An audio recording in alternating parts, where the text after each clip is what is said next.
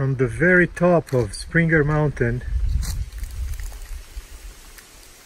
I'm very happy to say this is my view.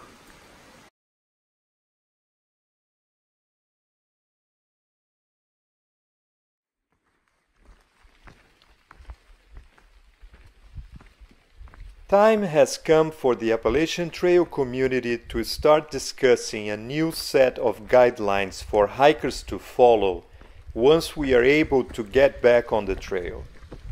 It has become clear to most people that it will take quite a while for our lives to return to normal.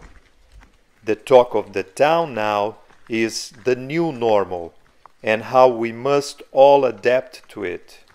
At this time, it is important that agencies such as the Appalachian Trail Conservancy, which requested temporary closure of the Appalachian Trail a few weeks ago, initiate a discussion with trail clubs, agency partners, trail communities, and the ATC volunteers to try to fully understand the real impact that COVID-19 will have on the trail and its entire community.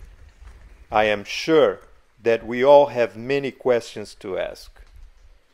What will be the new normal like on the trail? Will hikers be allowed to hike the entire length of the trail like they used to? Will section hiking become the new normal?